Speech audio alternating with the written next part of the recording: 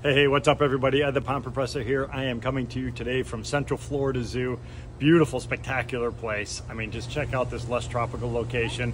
We did a project here last year for radiated tortoises. This year we are doing a rehabilitation project for bald eagles. I have never done a bald eagle water feature before, so I am 100% looking forward to this later on this week. So tomorrow, myself and a small team are coming in. We're gonna start setting up the infrastructure, biofalls, and the pumping system, as well as do the excavation. But as you can see, we have a lot of fill coming in. The reason being, you have water exactly on the other side. We are sitting on top of a swamp.